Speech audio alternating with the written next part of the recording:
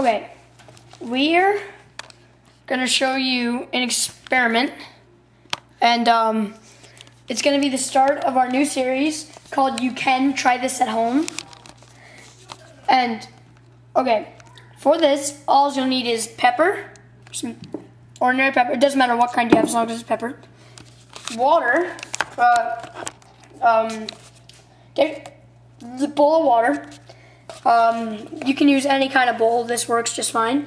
And you'll need some soap, any kind of soap, hand soap or dishwasher soap, any kind of soap. Yeah, that's dish soap. Never mind. All right. So what you're gonna do first is, why don't you do it? Drink it. You're gonna take the pepper and you're gonna put it in there. The more, the better.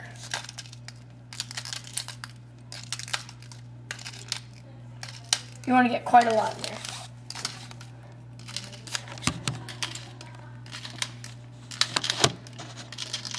If you can see, most of it's staying at the top. I mean, you'll get a few pieces that sink, but the majority of it is staying at the top here. Here, get some more in there.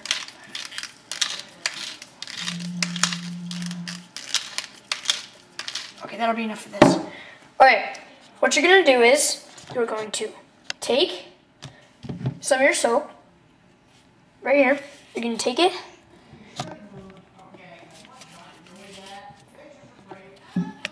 You're gonna put some here. Can you film this?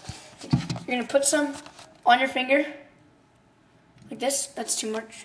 Yeah, that's fine. That's fine. You want just like coating, and then you're gonna have your bowl right here.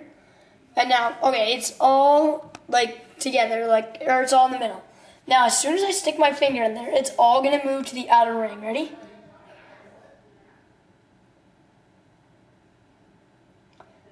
It's just a chemical in the soap that makes it do that.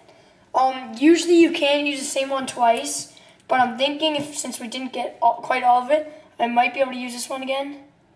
Yeah, no, okay. But it just all moved to the side.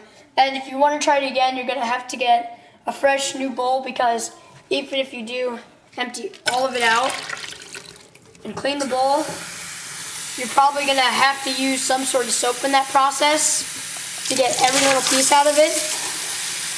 And then you're gonna have to get a new bowl because there's gonna be soap in it. Okay, so that's an easy experiment. You can try it at home. Hopefully we'll be putting some more on in the next week or tonight.